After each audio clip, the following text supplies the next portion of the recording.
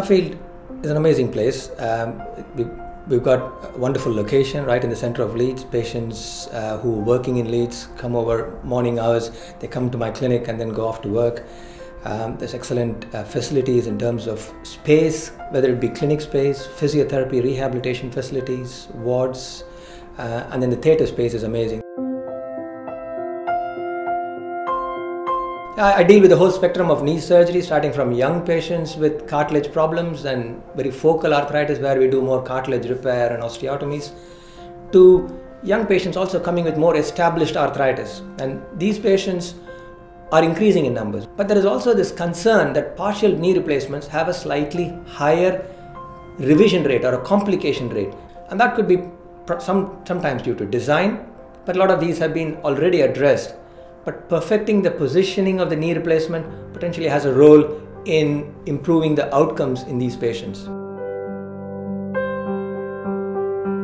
Knee replacement has been performed for many years, and there has been lots of changes to design of knee replacement, and not all of it has been successful. Some of the new designs brought out recently have still brought up some persistent issues, and one of the main issues with knee replacement is that patients are not as happy as, say, one would be with a hip replacement.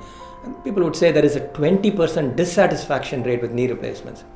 And that has not been addressed by just changing design. And I think trying to individualize the knee and trying to perfect the knee by more fine-tuning real-time, intraoperatively, more of a robotic technology where we can appreciate the effect of small changes to size or thickness of an insert and the effect it will have on the patient's function, then that is giving far more feedback to the surgeon.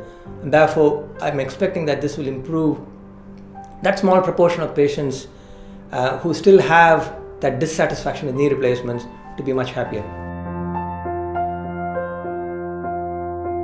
If there is a real-time feedback from the computers within theatres, then one could fine-tune and make sure that it is appropriate for the patient.